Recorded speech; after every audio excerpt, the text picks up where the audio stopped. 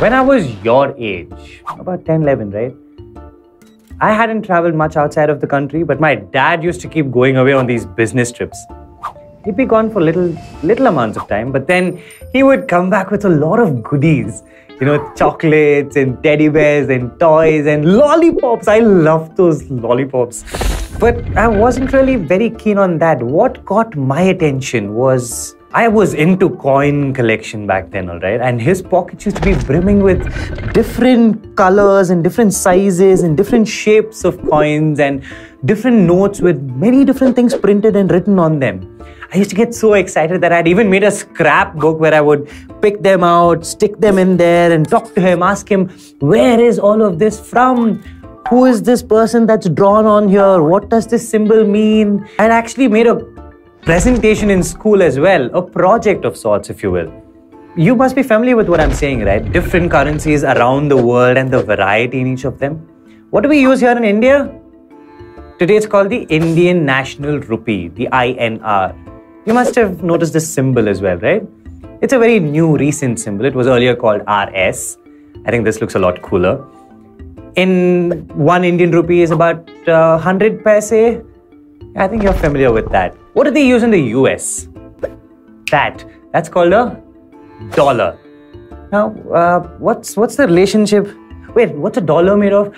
Rupees was made of paise. What's a dollar made of? Dollar is made of cents. What's the relationship between dollar and rupee? Are they same? Are they different? What is the relationship between cents and paise? It used to be very confusing for me at a point in time. Simple question. If I had 3,000 rupees and a friend of mine had $3,000, which one of us had more money? Well, you see, there is some relationship between them which makes 3,000 rupees and $3,000 different from one another, right? Let's say how much a bottle of juice, a bottle of cola, how much would that cost in India? As of 2010, 2016, it costs about 12 to 25 rupees, depends on where you buy it from, right? In the US, a bottle of cola might cost about 50 cents or $2 or depends again where you buy it from.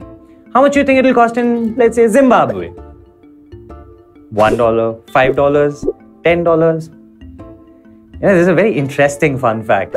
In something called the third Zimbabwean dollar, a bottle of cola could cost as much as $1,000,000, that many Zimbabwean dollars.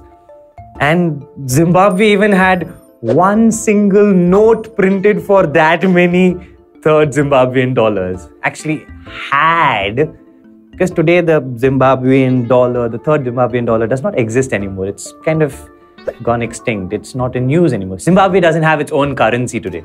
It just latches on to dollars and euros and other global currencies.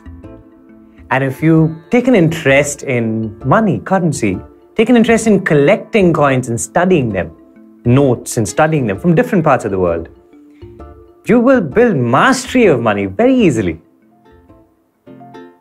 Okay, cut it. Back up. Yeah, Shin, there's a payment. What? No, what are we doing with this? This is salt. We talk the payment for the shooting. Salt? Yeah. Hello, boss. Yeah, come on, back up. Hello, we're not in the medieval times. Hello, give me... Hello, sir, I need notes with Gandhi's face on it. Hello, where are you? Hello, sir. If you like this video and want to watch many more amazing videos like these, like and subscribe to our channel now.